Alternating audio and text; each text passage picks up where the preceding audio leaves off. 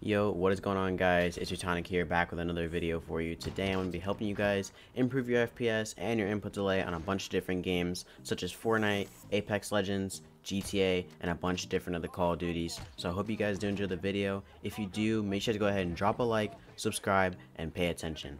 Also, comment your guys' results down below. I'm curious to see how much of an FPS boost you guys get from this video. I'm going to leave timestamps down below for each of the games if you want the specific settings for each game, but I'm also going to leave a timestamp for just the general Windows settings that apply to every single game, and some graphics driver settings. So I hope you guys do enjoy the video. Again, drop a like, subscribe, and enjoy.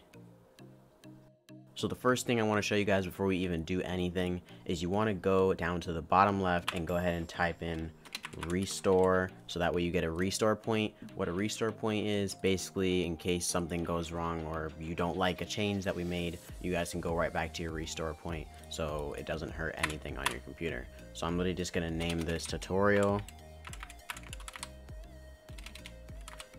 and then I'm going to hit create. Now it's creating a restore point so we can go back to this version of our Windows in the case we change anything that you don't like or you just want to revert it back.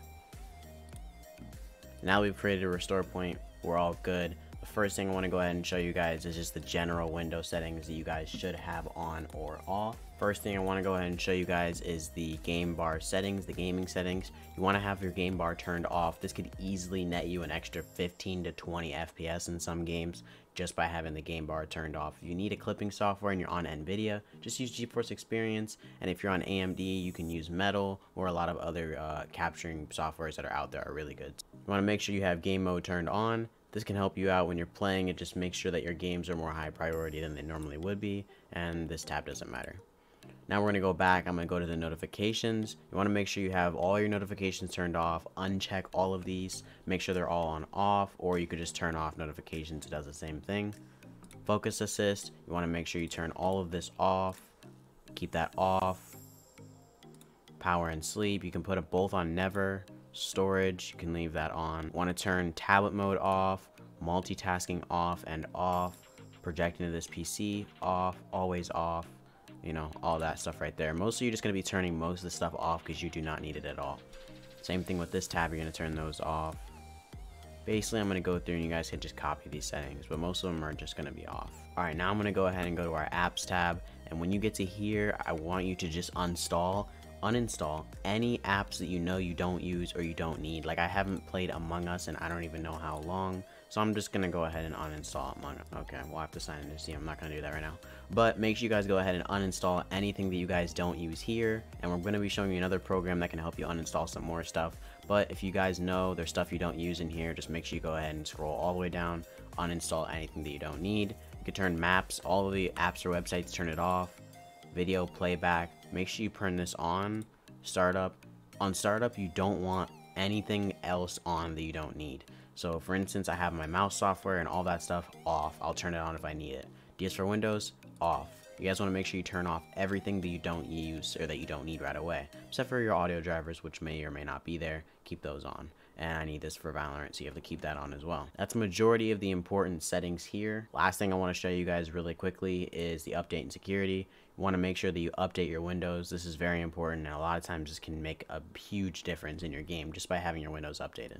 Delivery optimization, you want to turn this off. This is one thing that's overlooked on a lot of videos that I've seen covering this topic, and it's called activation. If you don't have an activated version of Windows, you need to go buy one. If you look at the bottom right of my screen, like down here, there is no watermark saying that you need to activate Windows. If you have that there, that could easily just be destroying your FPS. Now, I don't know why it does that, but it does. You need to buy an actual copy of Windows if you don't already have one. And if you need help getting a copy of Windows for a little bit cheaper, just send me a DM on Instagram and I'll send you the link for it. Pretty much that's about it for all of the Windows settings. I do want to show you guys our power management plan here.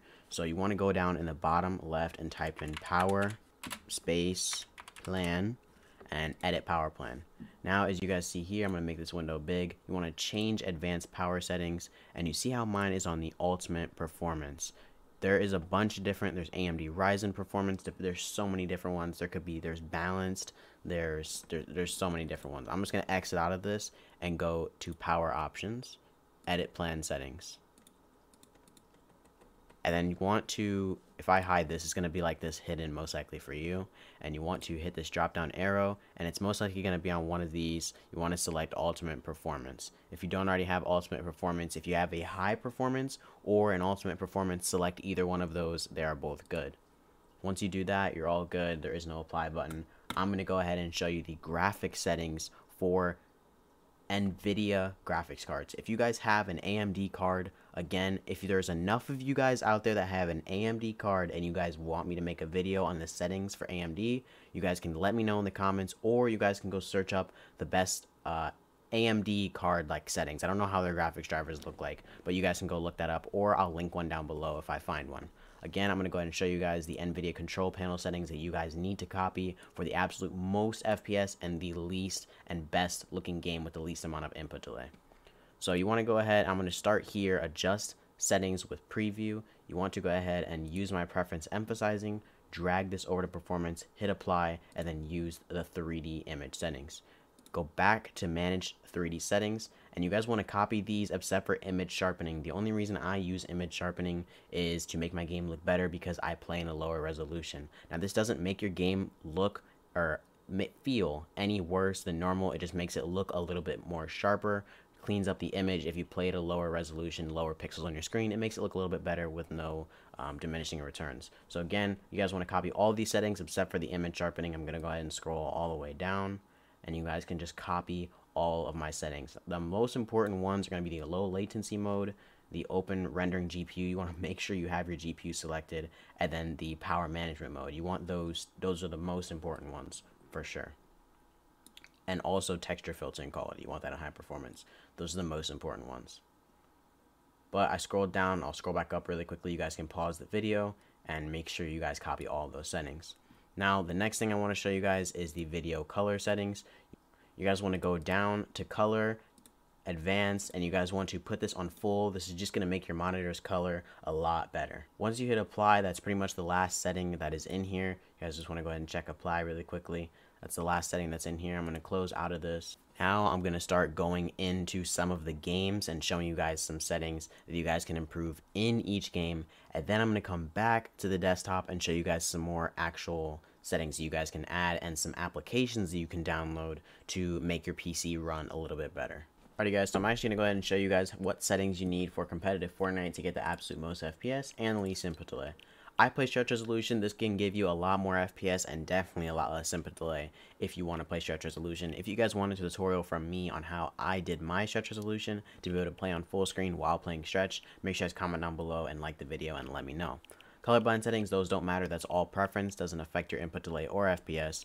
All of these settings, you want to make sure they are on off or low. Performance mode is best, but it looks really bad, so I'm going to recommend DirectX 11 if you have a weaker PC and DirectX 12 if you have a lot higher end GPU.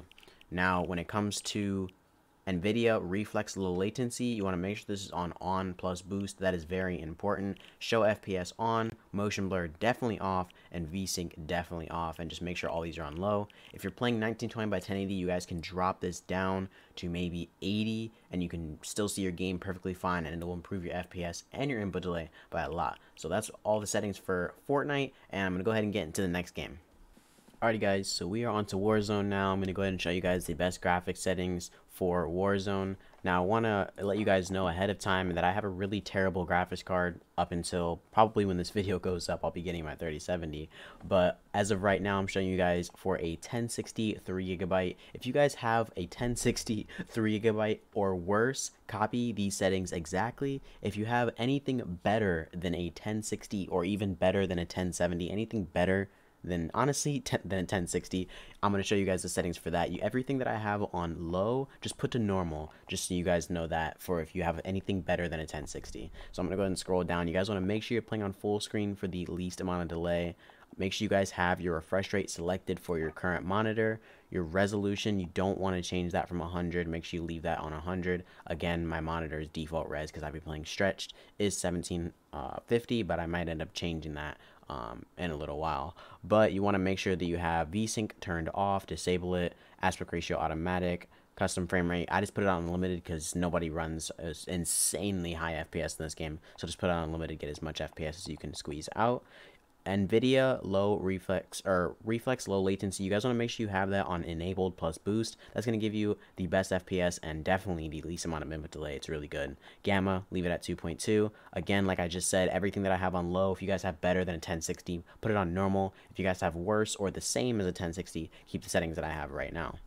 Particle quality, you want to leave that on high no matter what GPU you have. This you want to leave on enabled, doesn't affect FPS at all, and it's a cool aspect to the game. Tessellation, you want to leave that on disabled. You want to leave on-demand texture streaming on disabled. That's honestly just storing ridiculous stuff on your computer that you don't need at all. You want to leave shadow map resolution on low, or you want to leave that on a low no matter what graphics card you have, actually.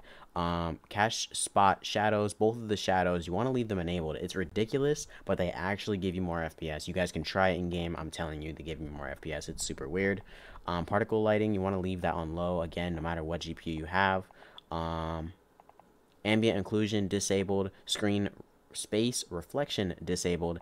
And on anti-aliasing, you want to make sure you leave that on SMAA 1X. If you put it on SMAA T2X, that can give you a lot of visual noise. It's really ugly. You just want to make sure you leave it on SMA 1X or off. Either one of those is fine. Depth of field, disable. Filmic strength, you want to turn that all the way down. I don't know why you would want that. It's super ugly. Motion blur, again, just I don't know why you'd want that.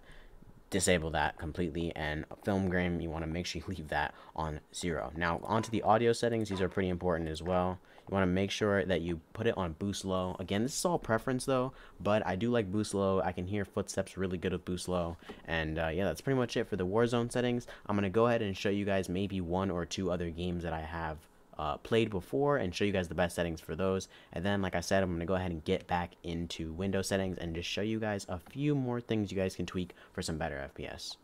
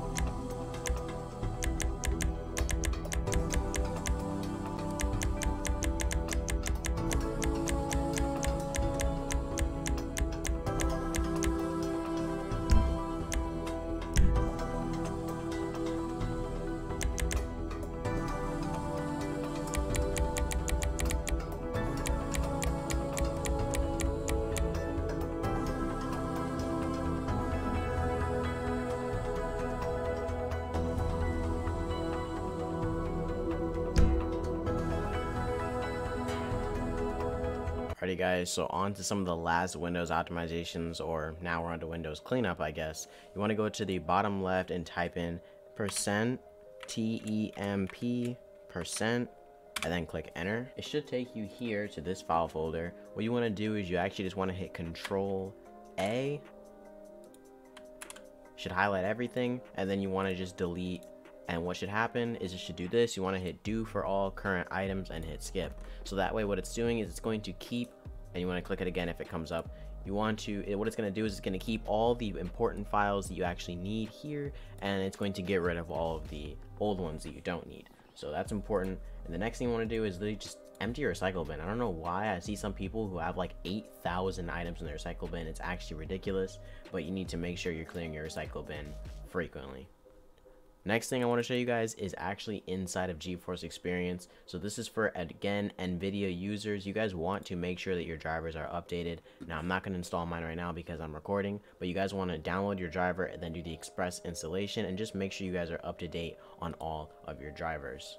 Now, just to be clear, there are a few secret things that I left out of this video because it would have been way too long. If you guys want a part 2, and these are going to be the harder stuff to do, the part 2. If you guys want that part 2 to increase your FPS and lower your input delay, let me know down in the comments below because I would definitely be down to make that. It's going to take me a little bit longer because it's a little bit more complicated stuff, but it really does help. So again, if you guys did enjoy the video, if it helped you out in any way, make sure you guys please drop a like and subscribe. It goes a lot farther than you think, and if you guys subscribe, it's free and you guys can change your mind anytime. So once again, make sure you guys like and subscribe, comment if you guys need help, and yeah, hope you enjoyed the video.